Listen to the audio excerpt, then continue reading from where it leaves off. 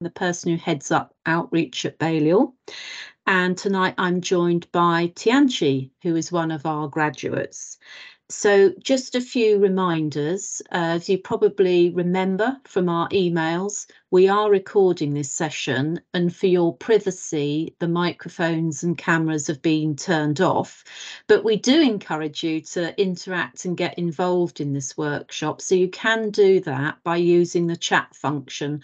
If you're not familiar with that and you're not used to Teams, don't worry. Normally it's an icon that appears at the top of your screen, a speech bubble. It says chat underneath. So do please interact, get involved if you can. So the format tonight will be a brief introduction from Tianchi, who will just tell you a little bit about her own research and interests and journey. Then we're going to have the workshop itself. And then after that, there'll be an opportunity for you to ask for any further questions if you're particularly interested in this area. So I think, Tianchi, it's time for me to hand over to you. Thank you very much. Okay, thank you very much for the introduction. I will start sharing my screen first before I get to my yeah. Now, if you can all see the slides. Okay, so hello. Yeah, we can see them, Tianchi, don't worry. Okay, thank you very much. Hello, my name is Tianqi, and I'm currently a third-year DPhil student in the University of Oxford. I am in the Department of Biology. It used to be Department of Zoology when I first got enrolled, so I'm studying zoology. I'm focusing on the evolution of guppy fish in Trinidad. They are a wild fish living in freshwater streams, and they're tiny and they evolve really quickly. And well, they're not really an animal species with mimicry skills, but animal mimicry is what I'm talking about today. And what got me interested in biology, and especially the animals, is probably like some of you, if you're not, if you're interested in biology as well, is the wonderful real life examples we actually get to see in the wild, in zoos and in museums, and also in the documentaries. And we've got so many amazing experts explaining to us how nature have there's just so many amazing examples of animals that have all sorts of amazing skills, and animal mimicry being one of them. So I studied my undergrad. I had my undergrad degree also in biological science in China, and then I came here to keep working in this direction. And topic today, animal mimicry, I've mentioned it already. And we will be learning about three different things. First is the definition of animal mimicry, and also some different types of animal mimicry, and also the advantages and costs of animal mimicry. So before we begin, I'm not sure, have you seen the pre-reading material, I think it's a 2 minutes YouTube video, and shared the link with you early. So can you please type in the chat if you haven't, or if you have seen it, like a yes or a no? I'm afraid I can't really see hands up now. So instead of a reaction, can you please? We're getting some yeses, Tianchi, so that's good news. Yeah, good. I'm seeing it as well. Thank you. Well, thanks very much. So, oh, I'm forgetting about this.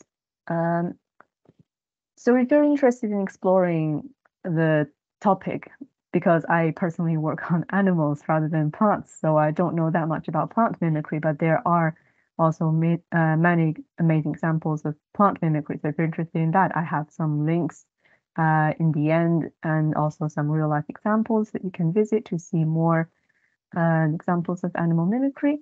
So I'm getting yeses here. But just in case you haven't watched the video, there are 7 different animal species mentioned in the video, and 2 of them are butterflies, and 2, oh, I can't even remember whether this is a mantis or not. Let's just say 2 different mantis species, and hoverfly, a moth, and a caterpillar. And I had a question in my pre-reading material. How many different types of mimicry skills do you think were there in the video? 1 or 2 or 3 or more? Obviously, there are 7 different species, but do you think we can somehow categorize them into maybe one or two or more different types of mimicry? Maybe some of them are achieved in one way, some of them achieved in another way. If you have some idea about this question, can you please type that in the chat as well?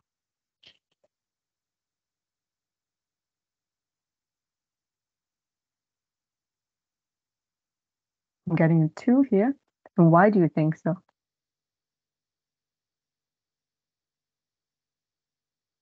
Oh, 2. They make another animal or plant. Defensive and predatory. Oh, we're getting very professional answers here. Color and shape. Colors, pattern, shape, behavior.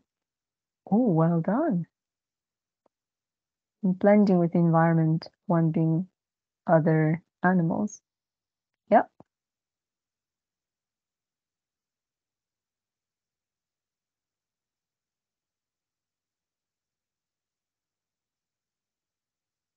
Yep. So I'm getting many great answers, really. I wasn't expecting some of them, but they are um I've done this a very similar session on the same topic with younger students, and obviously they did not have the same knowledge background as you did, but this is really nice. This is amazing reaction that I'm getting to from you. So for me personally, we can say that there's only one type of mimicry. They're all animal mimicry, like I've mentioned before, also plant mimicry, but I'm not really talking about it today, except this one example here. I've got an orchid plant that the flower really looks like a female moth, so it wants to attract male moths to come here and to stay on the flower and to get the pollination done. So that's an example of the plant mimicry, but I don't know that much about plant mimicry. But all the other 7 examples shown in the video are animal mimicry, and they're all insects. There are so many other animal species that can do mimicry as well, but they all happen to be insects, and we will be looking at different species later. This is another example. I took this photo in the London Zoo, and this is called giant stick insect. You can see why, just in case you're still not seeing them. There are 3, oh, so many actually, insects and staying on sticks, and they look like sticks, so they are blending into the background. And if you see them in the wild, you don't necessarily notice them. That's another example of insect animal mimicry. And oh, sorry, I should have given you warning beforehand. Snake coming up.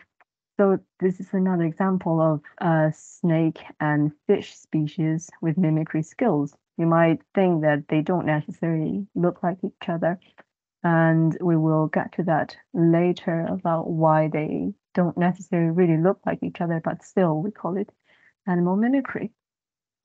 And they all look like something else. That's another way of defining or categorizing them into only one type of mimicry, because they can sound like something else or they can smell like something else. Again, we will get to this later. And 2, I think some of you mentioned this, that some of them are prey, most of them are actually prey species. Only one of them is a predator. It's trying to get the prey by pretending to be a flower part of the plant, and most of them are trying to stay away or make the predator think that they are not edible when they encounter the predators. Another way of dividing them into 2 different categories is some of them are about getting attention. I think one of you mentioned this as well. Some of them are trying to avoid the predators, just staying low key, trying to blend in to the background, while others are using more alerting colors and try to terrify the predators, or to make them believe that they're another harmful or poisonous animal. And another way of dividing them into 2 different types, I think you've mentioned this as well in the chat. Some of them are pretending to be another animal, while others are mimicking part of a plant. And can you think of any disadvantages of an animal mimicking a plant or a part of a plant? what's the cost?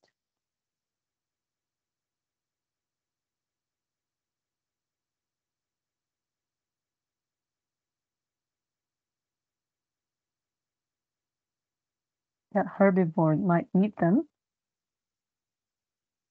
Oh, I haven't thought about that before, but that's a really nice answer. And also, they must remain still. Energy needed. Failure to breed by blending into. These are really professional answers. Seriously, I wasn't. You guys are just amazing. I really wasn't expecting this, but well done. And you've been thinking in different aspects, from the reproduction, from the energy consumption, from the costs, and just very, very impressive. I'm truly impressed. This is, well, just such amazing answers I'm getting from you. Thank you so much. This is working so much better than I thought. And yeah, and with that in mind, can you just take a few seconds to think maybe there are other types of animal mimicry skills, and we will get to the next slide. So this is the first example mentioned in the video. It's the African queen butterfly. And I've got some description from its Wikipedia, and you can take 1 minute to have a look. You can notice I've marked something in black and another species in green, another one in gray.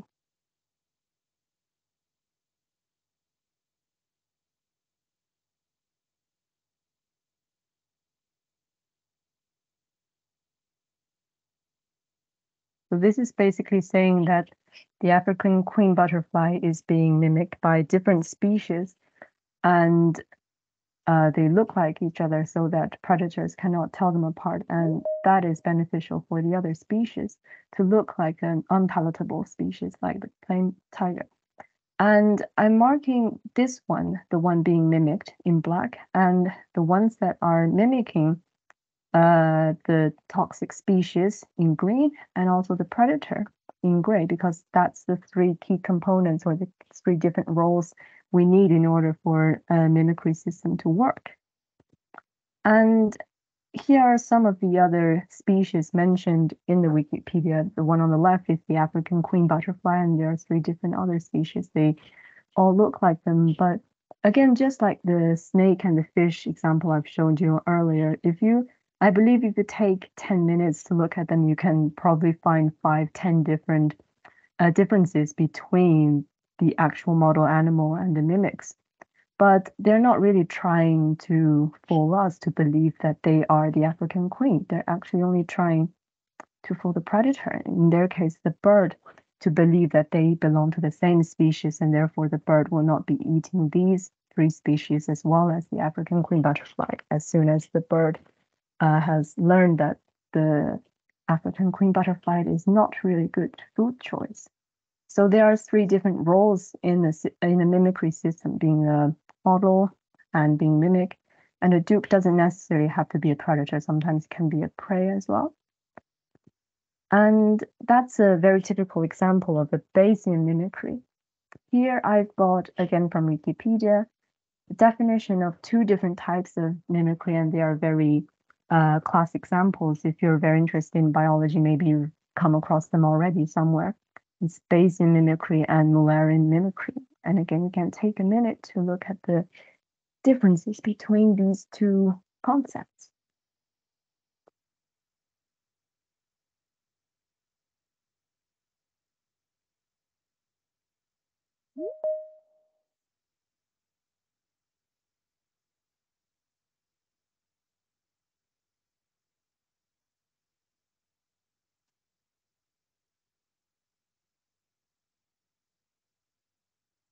So the main difference is that the Bayesian mimicry is harmless or not so harmful species trying to mimic a harmful species, while the Mullerian mimics are two or more harmful species trying to mimic each other. And this question is based on a research paper published decades ago. And the author mentioned 6 premises of a Bayesian mimicry. And in his research, he defined some of them to be essential for the Bayesian mimicry. And I'm going to ask you to try to identify which ones you think are essential for Bayesian mimicry. But there's not one correct answer to this question because the definition of Bayesian mimicry keeps changing and what the author believed to be correct. Some of them, we don't really believe that anymore. So don't worry if you get it wrong. It's not necessarily wrong. It's just we have different opinions from the author.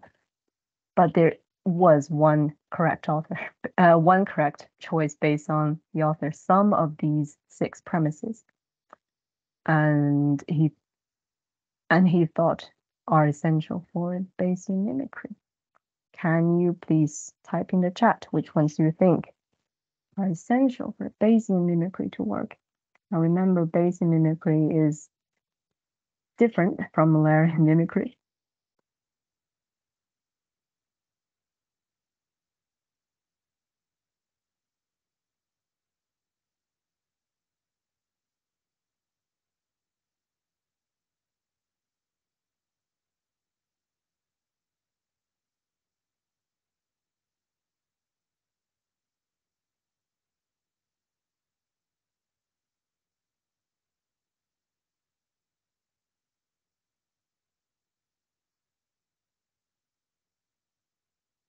I'm getting some answers here.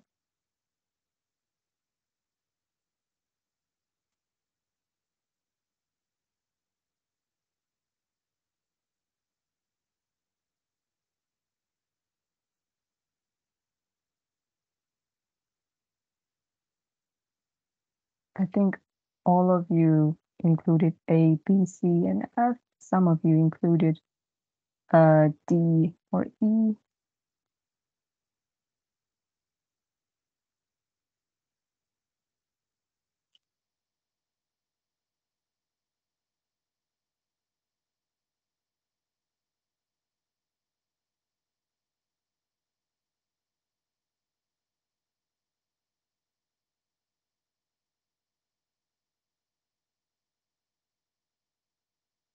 Okay, I'm going to give you the answer.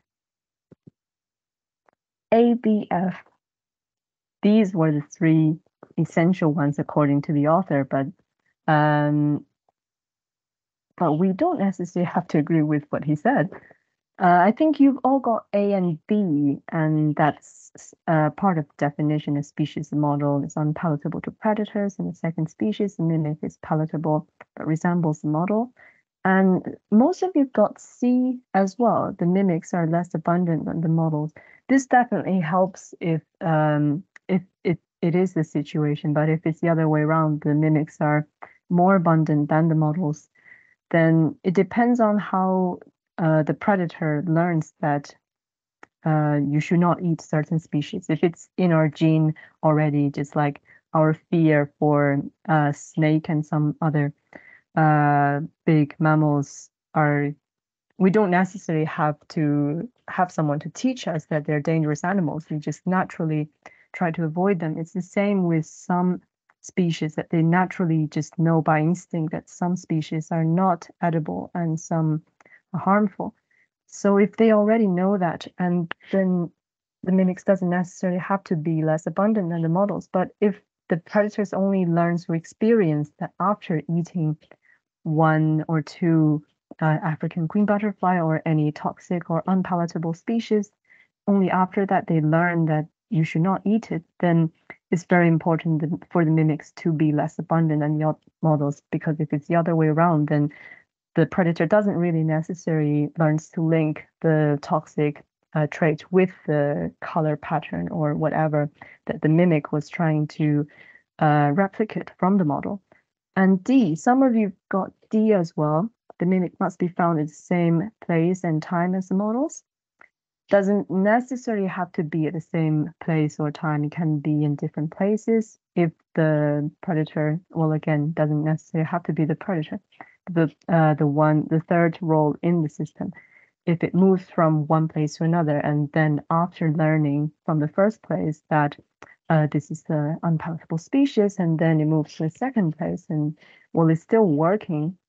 and also it's same. It doesn't have to be at the same time. It can learn, or just by instinct it knows that it's not edible, and then 3 months later, 1 year later, it still knows that you should not eat certain animals with certain color pattern. And then E, the model and the mimic are conspicuous or readily seen by potential predators.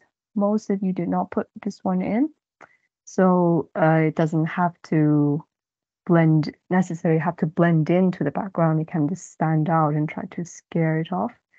And F, the predators learn to associate unpalatability with color pattern of the model.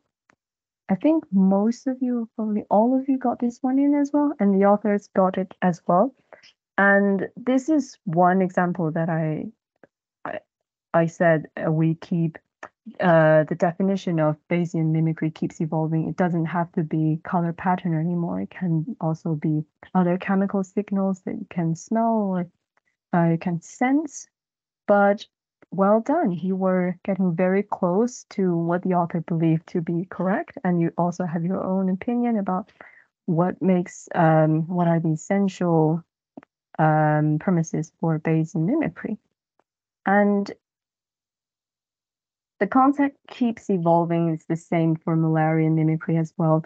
You can see it got its name just the same way as the Bayesian mimicry, because of the first person who mentioned the concept or who defined the concept. The first person restricted to only distantly related species that have evolved similar color patterns. Again, doesn't have to be color patterns anymore. And then later, another researcher, Wallace, expanded this concept to include closely related forms or members of the same genus with similar color patterns. And you can also see why they ruled out the members from the same genus in the first place, because if they belong to the same genus, then they're somehow closely related, and it's natural for them to share a very similar color pattern. But then the concept keeps changing, and the different researchers keeping having debates and argues over how you should define certain concepts, and that's what makes science keeps growing and developing. And I have another question here. If you still remember what is malaria mimicry, it's two different unpalatable species mimicking each other. Why would they do that? Can you try to think and answer and type it in the chat? What's the point in two unpalatable species trying to mimic each other if they're already unpalatable? You can definitely see the benefit for a palatable species trying to mimic an unpalatable one.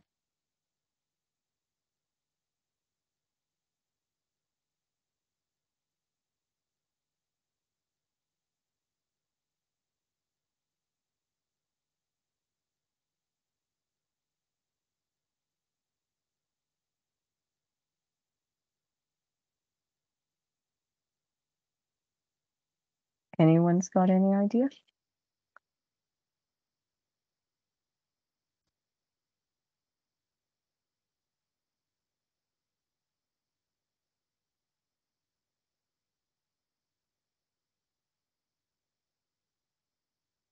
To seem even more unpalatable?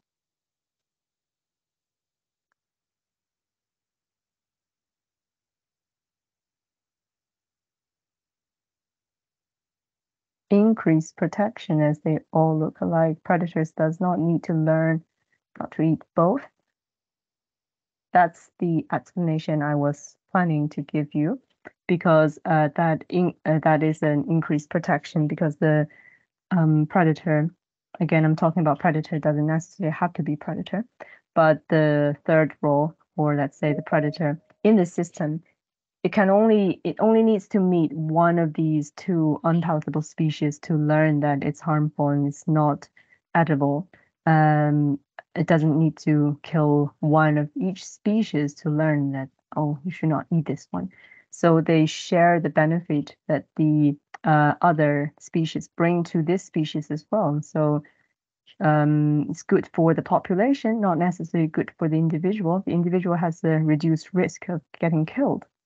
So for the population, makes it more beneficial. And here I'm bringing in another concept. It's camouflage. Camouflage is a concept that's somehow very close to animal mimicry. And this is just another definition from the evolutionary biological point of view that mimicry is an evolved resemblance between an organism and another object. Saying object, we often actually mean living creature, another animal or a plant. And evolved resemblance means that it has to be passed on somehow by the genetics, so that if the parents benefit from looking like another different animal, then the child has to inherit that resemblance as well, and then to benefit from that again as well, to increase the likelihood of reaching adulthood and having its own children.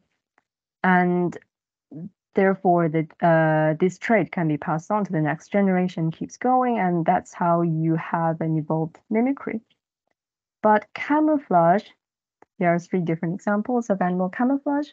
First one is an insect looking like a stone, and the second one is an octopus blending into the seawater, and probably seawater. This is the snow leopard blending into the snow and the mountain. And camouflage and mimicry are 2 different concepts. But what is the relationship between the 2 different concepts? And I have definition of animal camouflage as well. Well, I think this also includes human camouflage. And you might have seen this graph before in math classes. What do you think is the relationship between mimicry and camouflage? Is mimicry a type of camouflage, or is camouflage a special type of mimicry, or they're 2 slightly different concepts, but they share something in common?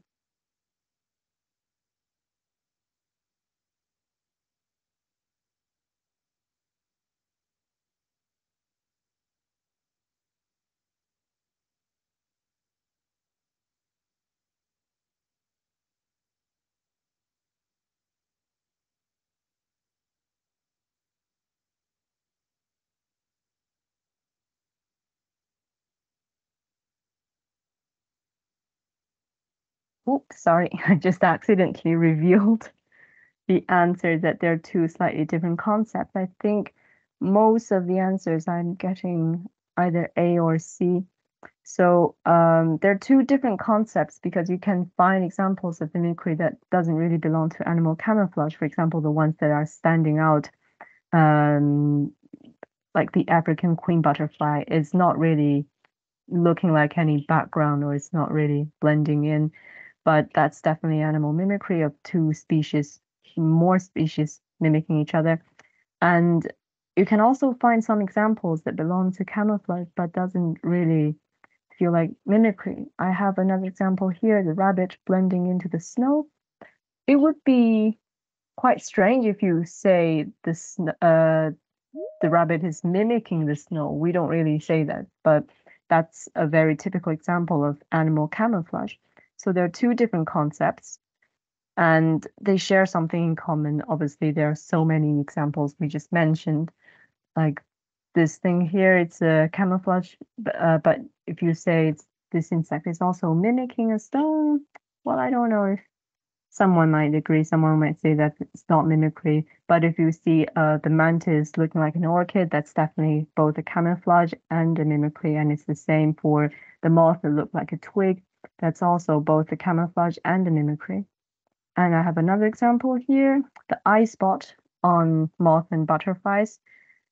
For some researchers, that's not an example of Bayesian mimic. But for me, that is a Bayesian mimic. So you can see different researchers have different opinions about what is an example of animal mimicry, what is not. And it's the same for animal camouflage. There might be debates about what is the definition of camouflage, what is an example of camouflage, what is not. And that's what keeps science developing. You have to have different opinions, and you have to try to prove, or at least want to prove, that you're correct. And it's the nice, friendly debate that keeps science developing because you need to find more evidence to support your own opinion, and you have to work in the lab or work in the field to find evidence, and that process just helps us find more and more knowledge and information about the nature, the animals, the plants. And another biologist, R.A. Fisher, he called animal mimicry the greatest post-Darwinian application of natural selection. That's a great compliment. And as science kept developing and we kept finding more and more examples of animal mimicry, now we can categorize them into more different categories. If we divide animal mimicry by function, we can actually see that some of them are aggressive, some of them are protective, some of them are reproductive, and some of them are mutualistic. And also we have examples of mixed function animal mimicry. And this firefly here, it's an animal species that try to mimic the frequency of the light signal from of another firefly. And I believe so the model and the mimic. So the model species is using this certain sequence as a signal to attract females, but the mimic species, the one that's copying the other species' behavior, is actually using this signal to try to attract the males or the females by using the same signal, but actually try to attack them when they arrive, following the signal. And so that's an aggressive mimicry, just like the mantis that look like the flower we've seen earlier in the video. And this is a cuttlefish, and this one's very interesting. This one is a male trying to look like a female because in this species, the males are usually large and aggressive, and they have their own territory, and they have their own female individuals living in their territories. But some male species, instead of entering the fierce competition between the very large males, they actually try to be small and try to pretend that they're female. And they get into the territory of one of the big, strong male competitors, and they just try to pretend to be a female. And when the other male is not paying attention, these small males just trying to mate with the, not necessarily mate, but to try to make fertilize the eggs of the other females. So that's a technique of reproductive mimicry. And also by method, all the examples we've seen earlier, they're optical. They all look like another species, but there are also other chemical mimicries. You can release chemical signals like the pheromones for insects. You can smell like another species, again, to attract mainly the male individuals, to attract them and try to eat them. And also acoustic, including ultrasonic. This happens in some bat species, also trying to mimic the ultrasonic signal frequency of another bat species. And also tactile, this is happening in, I have pictures here. So the moths are an example of chemical mimicry. They release the pheromone that smell like another species. Acoustic, also some birds and some bats. And the tactile ones, some ants, when they use their antennae, sometimes they also try to feel like another species, but they're not. And I have a video here, and let me know if you're not working, you cannot hear it, but I shall try to play it. What makes the mimic so special is not how it looks, but how it acts. The mimic octopus gets its name because it likes to take on various shapes that some people think is mimicry. For example, when the mimic octopus travels across the sand, it takes on the shape and color of a flounder. A flounder is a flat fish that blends into the sea floor.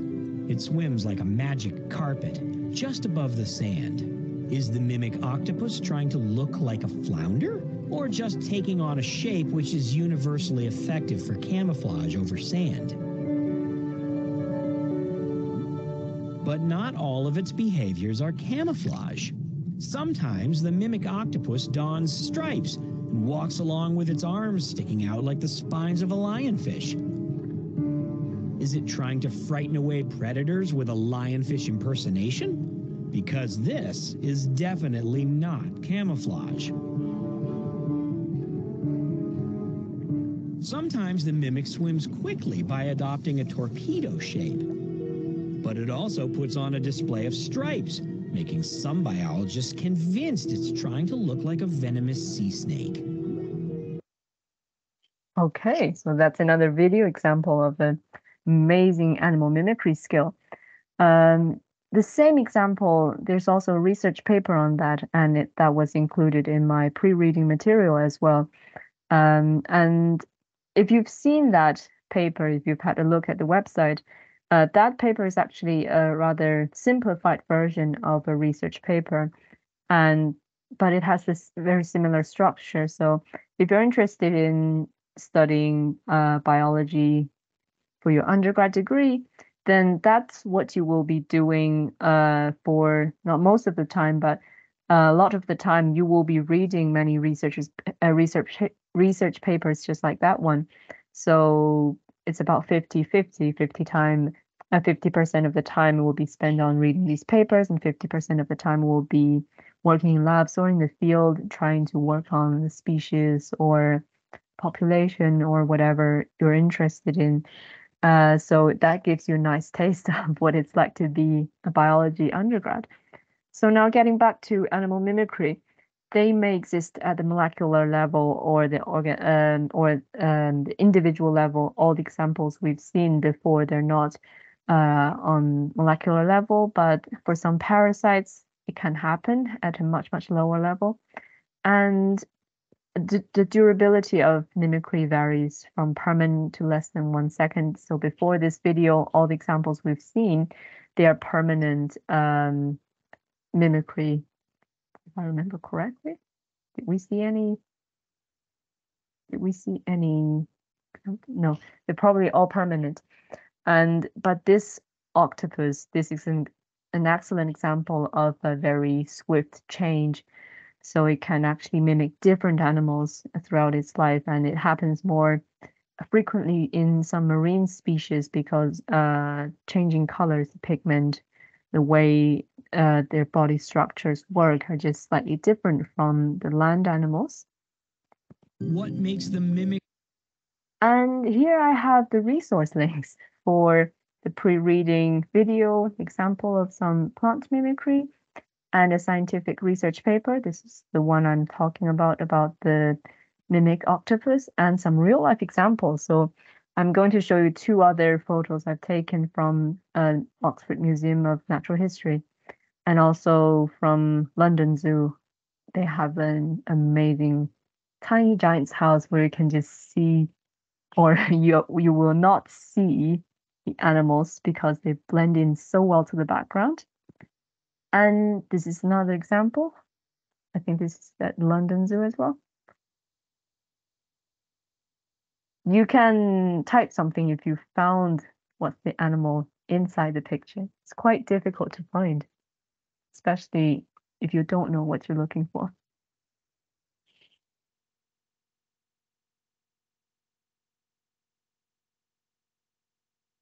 There's only one insect or one I saw when I took this photo, and if you found it, then it looks quite obvious, but if you haven't, it might take a few seconds or a few minutes, sometimes even hours, try to find them. So it's amazing, all the examples we've seen. I've got some amazing photos and some amazing videos from researchers because they try to capture the moment of these amazing creatures. But actually, when you think about it, they live in the wild, and it's some of the mimicry's aim is to blend into the background. So their aim is actually to not be spotted by any one of us. So we might have missed so many amazing examples in animal mimicry. And if they're doing it really to the perfect level, we will never notice them probably, even if we just walk right past them in the wild, we don't necessarily see. So most of you have probably seen it already.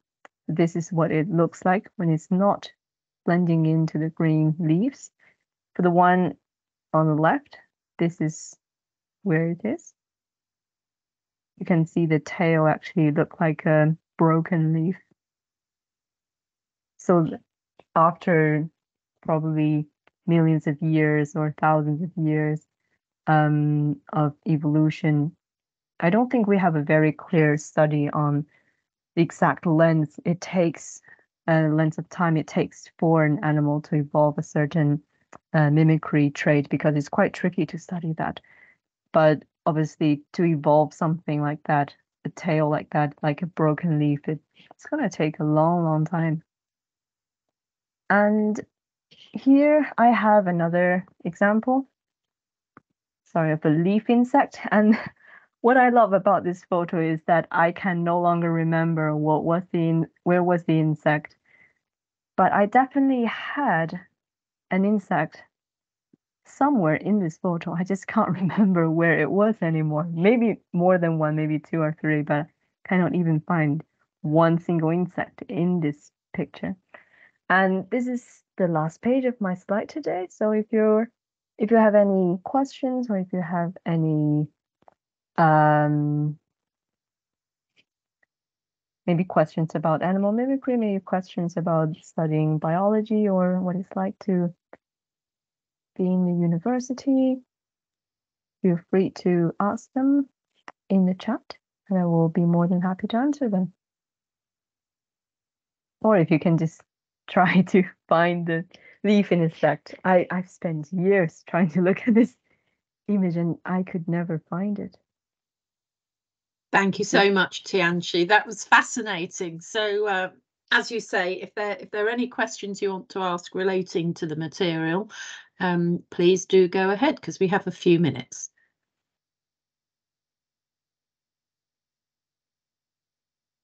Okay, I see the questions coming through. What opportunities do I get at university to pursue your own research abroad? Oh, that's a very good question. Because I started my undergrad in China and then came here, so my experience is probably slightly different from what you might get in the future. But for me, I had a exchange program in, I think it's the summer between the first year and the second year of my undergrad. I came here to Oxford. I actually wasn't planning to be an Oxford PhD at that time. I just thought I would just come here, see what Oxford is like, and then just get back and try to apply to probably an American university. I didn't really know, but honestly, I wasn't expecting. But anyway, I had the experience. I knew what it's like to study here, but still, after going back, I wasn't really planning to apply, because I know it's a very nice university and chances of me getting in is rather low. But luckily, in the last year, I think this is a very similar process for universities here in the UK and also back at home. In the fourth year of your degree, you do more lab work and you find supervisors who also guide PhD students and also master students about their independent research, and they will also guide you as an undergrad to find your own research program, but you can just finish in a few months' time or 1 year's time. And it was at that time that you actually start seriously looking at different labs, think about what you're interested in and what you want to do. If you want to do a PhD, not many people want to do a PhD. If you want to do a PhD and if you want to maybe stay in academia, or you just want to do a PhD and then move on to a different area or get a job in the industry, you want to think about what you're interested in, because a PhD takes several years. So you have to find something that you're truly passionate about. and you just want to keep exploring, you want to keep reading what other people have done about this and what you want to do in the lab or in the field.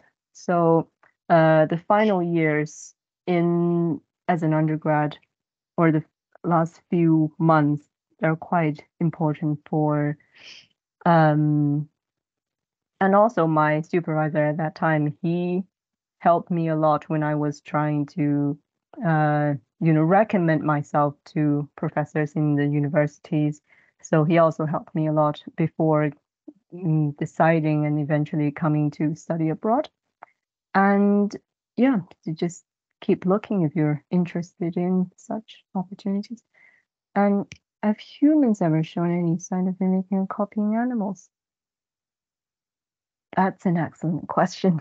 I don't know, honestly, because if you think about the question from from the evolutionary biologist's point of view, like I've mentioned previously in the slides, they think mimicry has to be an evolved behavior or evolved trait. So takes a while for human to evolve because we're very complicated mammals.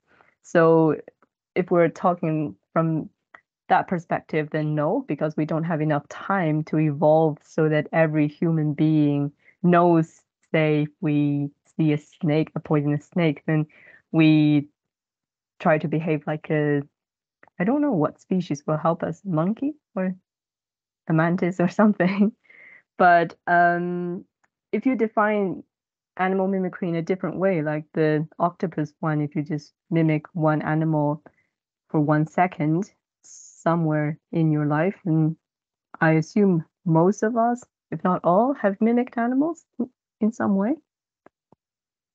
And what is my favorite organism that uses mimicry? Another good question. I'm very tempted to say guppies, but guppies don't really mimic other animals. Guppies is my favorite, are my favorite animals because I work on them and I love them. But they, unfortunately, they don't really mimic other species. So I probably say the octopus one because, well, I just like it when it can mimic more than just one species. And my favorite example. Or we can see someone sharing their favorite example. Butterfly that mimics the eye of an owl. Also, there are more species. I think also some moth can do that as well. So if you're interested in it, you can just go and have a look. Maybe you can find different animal species that has the ability to do that. You can do a little comparison between different species. And I also know there's one type of butterfly that the wings have two different colors on both sides. I can't remember. I think when it's the outside is very bright blue color and the inside the eye spots. So when it opens the wing, it scares off predators, and when it's flying, the bright blue side, when it's flying, obviously it's moving, and the reflection of sunlight makes it rather distracting. So it's very effective way of trying to make the predators feel confused. Like, what are you? Oh, and you saw it in person. That must be very impressive. Any other questions?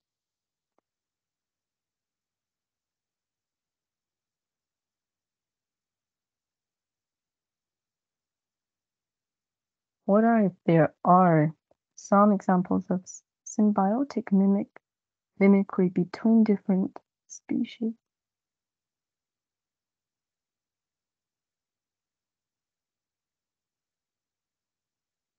That's a nice question. And honestly, I don't have a very clear answer to that question. You can probably try to do a little bit of research yourself, try to find some websites or maybe research papers. And I also need to do more reading myself on that area. And thank you for asking that. I need to have more look. But yeah, if you're interested in this topic, then do find more things to read, to watch, to explore, and Well, eventually, maybe one day that will be your research area. I don't know. What is field work like? Yeah, you can just check the link and see what it's like to be an undergraduate student. But for me, field work it varies greatly depending on which area you're going. Some people, my supervisor, he went to the very wet Scottish islands, and I went to the very dry and hot tropical area. And also for my undergrad, I also went to the mountainous area in China as well. So it's different environment, completely different. Some of them are very tough and dangerous. Some of them are more mild, but it's still you have to keep working. Sometimes you try to set the cameras to track the African lions or the Yellowstone wolves. For the large mammals that you don't necessarily capture them, but for the guppies that I'm working on, we try to collect them. We try to catch them without hurting them at all every single month to check are they getting larger, are they getting smaller. I'm not saying that the individuals are shrinking. I'm just saying the average population, average body size in a population, are they getting larger or smaller? Yeah, so it's different method. So for the guppies, obviously you have to stand in the stream and try to catch the fish. And that's a very interesting, but also very challenging process as well. And yeah, it varies depending on which environment or which animal you're interested in, or which plant you're interested in, or even viruses and bacteria, you might be collecting different samples.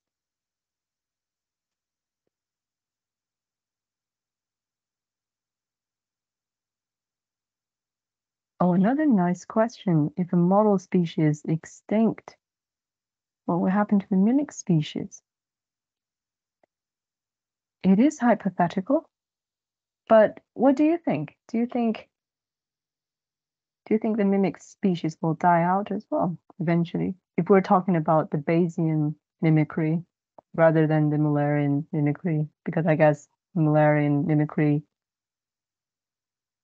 was very unusual. I'd say it's rather unusual for the model species to die out first, but it's possible if there are some other traits, not necessarily the color pattern, maybe the model species just naturally needs more food to keep surviving and then it dies out. And then the predators might, if it's for Bayesian mimicry, the predator might just eventually realize that, oh, this color pattern is not harmful at all. So starts eating more and more of the mimic species and eventually they'll die out as well. Or maybe for the Mullerian species, like some of you have mentioned earlier, they are actually competing against each other somehow. So if one dies out, the other will just might conquer more territory or might occupy more food resource, or they might die out as well because they are somehow limited by the same environmental factors. Maybe it's the temperature.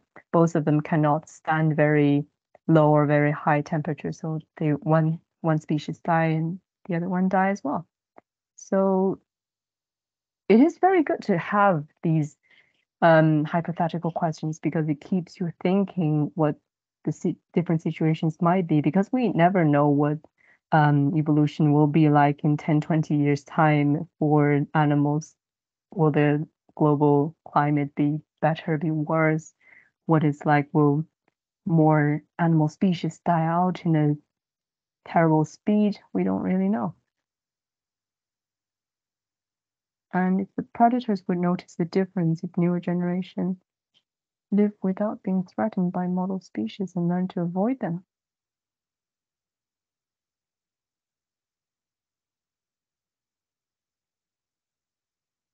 Yeah, that's also a good question.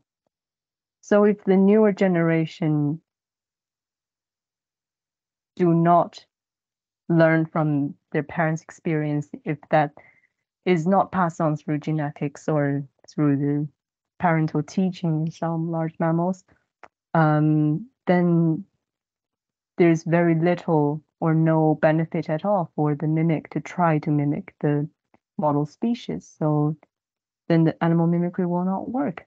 So again, if you change one factor in the entire mimicry system, everything changes. And it's just amazing because in the natural world, there's millions of different factors that might change in that system. So all things can happen, amazing things we will never expect to see. I think we've got one last question now, Tianchi, coming from Rohan. Oh, okay. And I see a comment on guppies as well.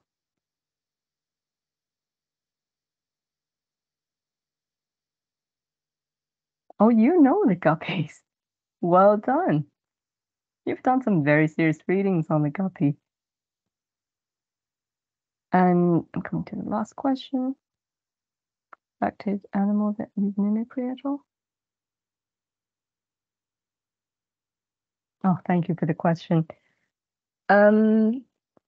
It's hard to say. Again, it's hard to say. If they're doing it in a perfect way, they're blending in perfectly into the background, and we don't even see them being there in the wild, maybe in the jungle, in the desert, somewhere in the marine, and we just don't even notice when we walk past them. Maybe 10 different species or 1,000 different species with amazing animal mimicry skills have already died, and we don't even know they were there in the first place. So it's hard to say. And again, if it's from the evolutionary biologist's point of view, it takes millions of years for anything to happen, for any mimicry traits to develop to be there. So our existence is not long enough, or our modern technology, the industrial pollution, everything has not been there long enough to cause any effects. But we don't really have a clear answer. Maybe we have killed many different species. I don't know. And if we keep doing things in the way we have been doing, we might kill more species, but who knows? And somehow what we're doing might, in a very strange way, help some mimicry species. I cannot think of a very good example, but maybe if what we're doing might actually be beneficial for the mimicry animals and just somehow helps it be more useful. Yeah, just all sorts of things can happen between human and amazing nature, and you can never be sure. And that's what attracts me so much about studying biology and studying zoology. And hopefully that will get some of your interest again. And eventually, if you decide to work in biology or any field that you're interested in, it's always nice to have a look around the amazing species that we have, millions of different species, and they're all so beautiful and very important. And well, thank you for joining me today, and thank you for listening. Thank you, Tianchi, for your wonderful talk. It has been fascinating.